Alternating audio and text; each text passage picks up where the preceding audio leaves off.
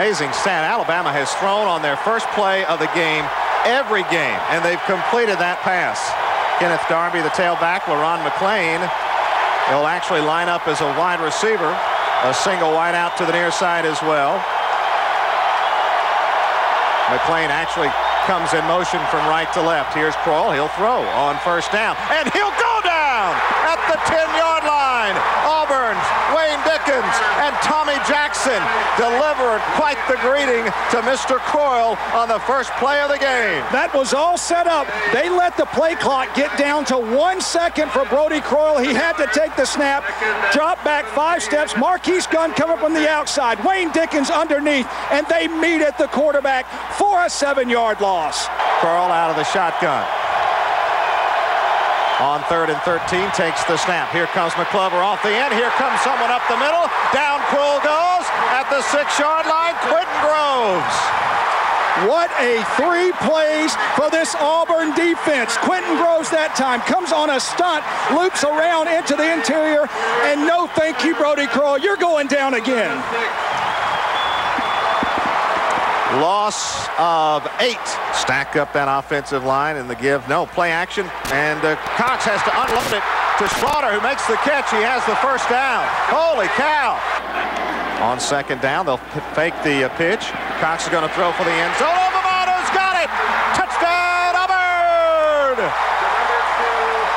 What a nice play call right there by Al Borges. A fake toss sweep. Trey Smith comes underneath in the flat, but Ben Obamano comes over the top on the drag route.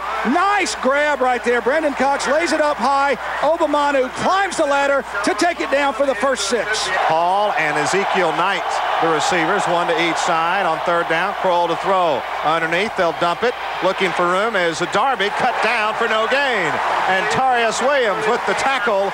David Irons also over there on the play. And Alabama 3 and out again. On 2nd down, Cox to throw. Straight drop back. Fires down the middle. Taylor goes up. Makes the catch of the 12. Dragging tacklers inside of the 10. Pushed back at the 8. 1st and goal, Auburn. Charlie Pepra and Roman Harper finally bring him down, but not before Courtney Taylor and Brandon Cox complete 1 for 16. When that play is executed like that, it is beautiful to watch. Courtney Taylor runs down about 10 steps and takes a quick slant route. Brandon Cox 5 steps, guns the quick post in there between the defenders and takes it down for 16 yards. 7:39, 7:38, 1st and goal. Auburn leads 7-0. They have it at the Alabama 7. Ben Obamanu in motion from the left side, back to the right. They'll hand it off to Irons, right up the middle, to the 5, to the 4, to the 3, to the 2, to the 1. He's in! Touchdown, Tigers! Kenny Irons, 13-0 Auburn with 7:24 to go. We're still in the first quarter. Boy, so far this Auburn team has got a masterful game plan. That time, Kenny Irons over left tackle. He just bulls his way into the end zone. He would not be stopped, people. Ball came loose, but he crossed the plane of the goal. And the Tigers lead 13-0. Here comes the noise. 3rd and 15, snap to Kroll. Drops back, feeling pressure, going down at the 11. Jackson, Dickens, the interior part of that line. Thompson, Quentin Groves. Loss of 8, and Auburn's defense is dominating. Let me tell you the Alabama this. line of scrimmage. I'm watching Brodie Croyle. He is watching the rush. He is not comfortable at all. He takes a couple of steps. He is looking at the rush coming the whole time. He's not looking downfield. That is what's costing them. Auburn is putting so much pressure. He has got him rattled. 3rd sack of the day for the Auburn defense. Simpson now comes up there from his linebacker spot. And they'll fake the handoff and give it to Obamanu on the reverse. 45-40, got it blocked. 35-30, cuts it left. 25-20 to the 15, to the 10. There goes Ben to the 5. Touchdown, Auburn!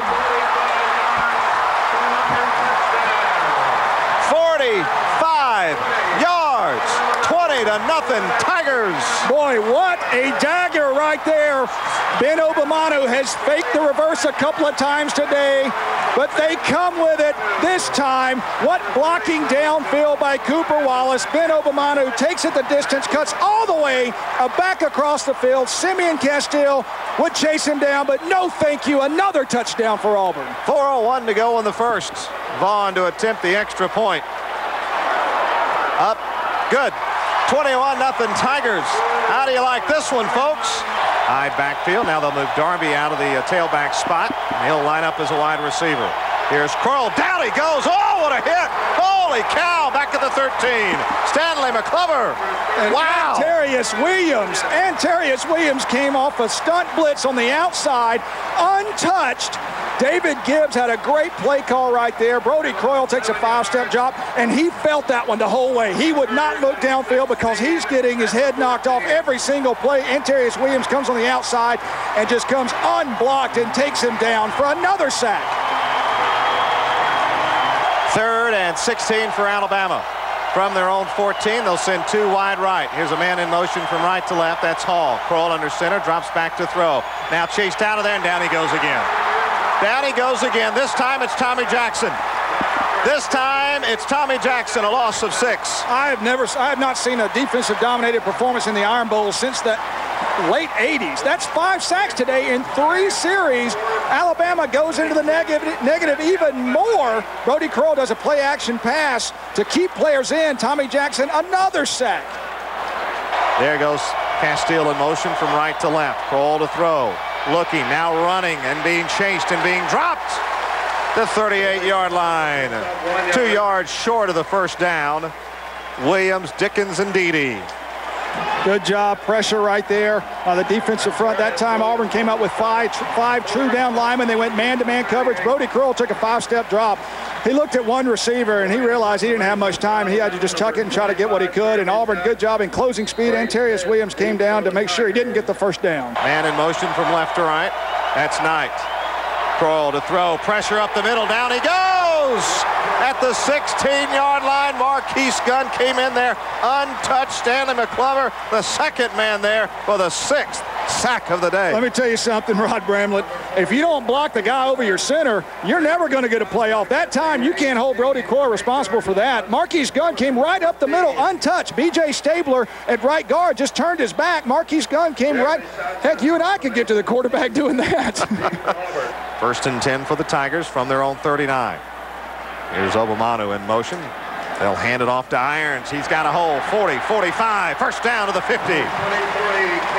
Kenny Irons, an 11-yard run and an Auburn first down. Cox waits for the snap, takes it from his own 49. Looks, fires across the middle. Mix wide open. 35, escapes a man 30. Running left down to the 26-yard line. Anthony Mix picks up the first down. Anthony Madison with the stop for Alabama. 20 yards on the play. Cox to Mix. 2:41.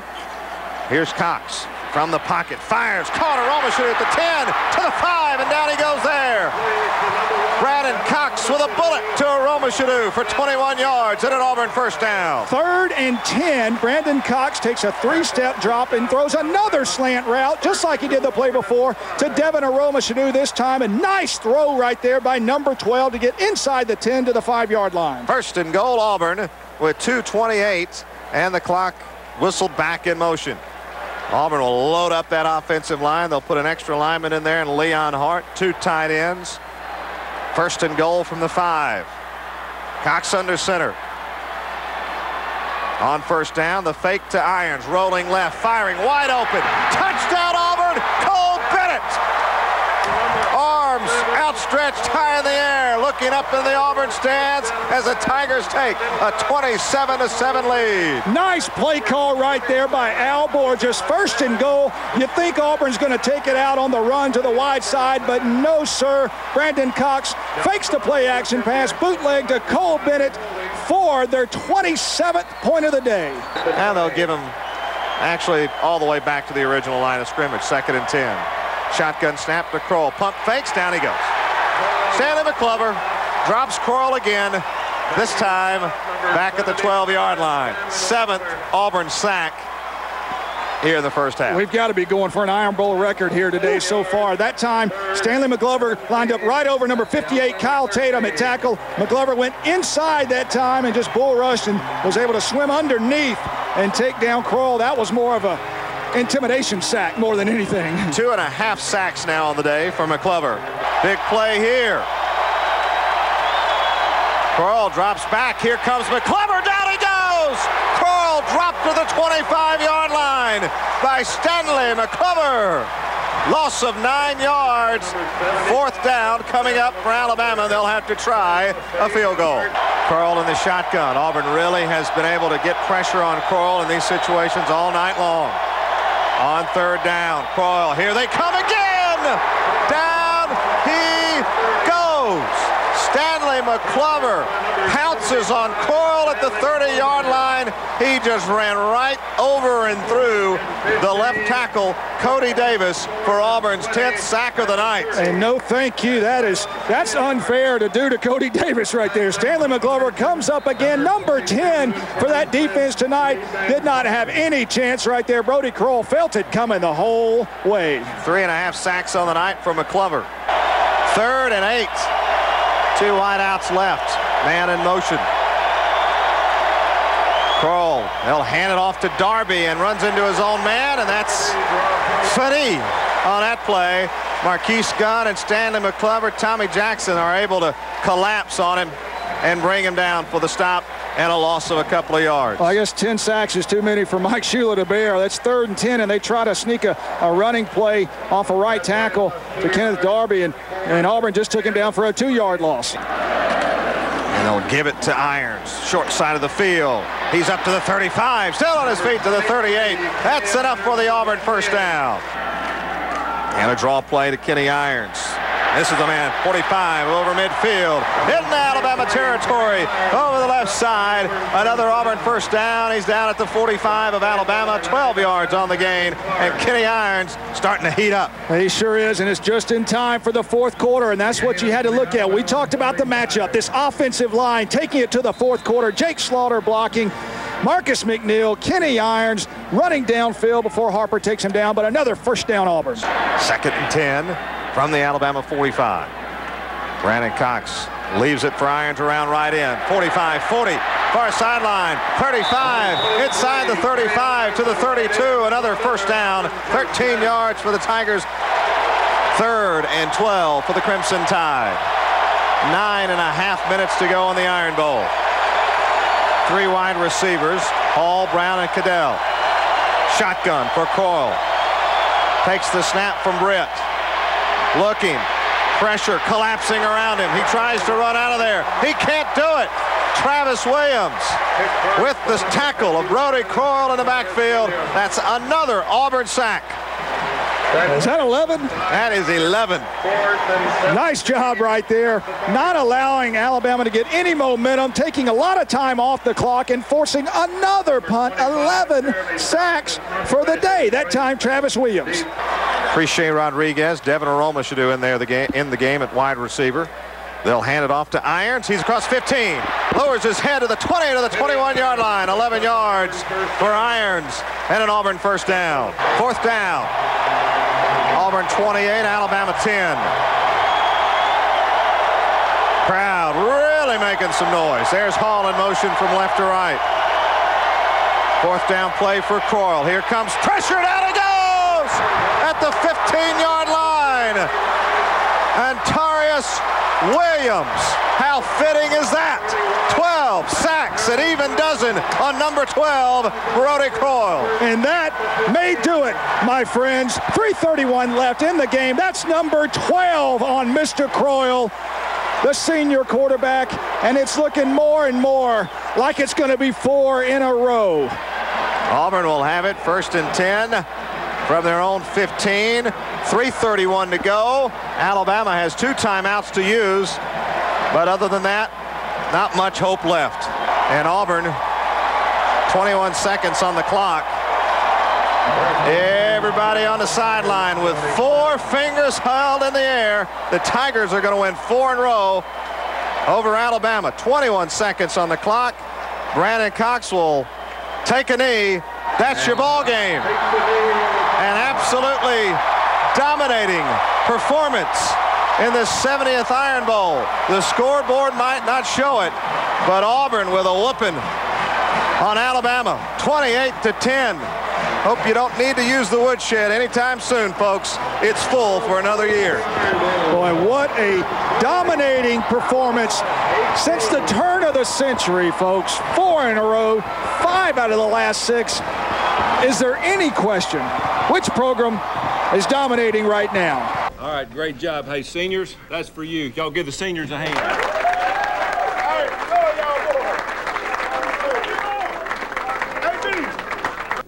We heard all year long about how we were second fiddle. And we brought it out tonight of who was the best team in the state.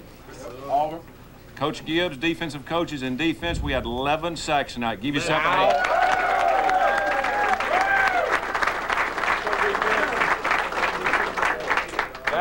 Listen up, it doesn't get any sweeter than that. No. You played hard from the beginning to the end. Ain't no doubt everybody across the country saw who the best team was. We told everybody at the beginning of the year that we were one of the best teams, but nobody continues for some reason to listen to us. Tonight we tied for the Western Division Championship. We'll get a trophy. We got to have some help. We're going to get it. We got, of course, there ain't nothing we can do about it. We're going to go home. We're going to have Thanksgiving. We're going to thank God for what he did for us this year. We're going to be safe. We're going to be safe. We're going to count our blessings. Let me tell you something, guys. Y'all have a good football team, as good as there is, that's played this year. But you've had to earn it, and that's what it's all about. You've had to earn respect, and you earned it tonight. Great job.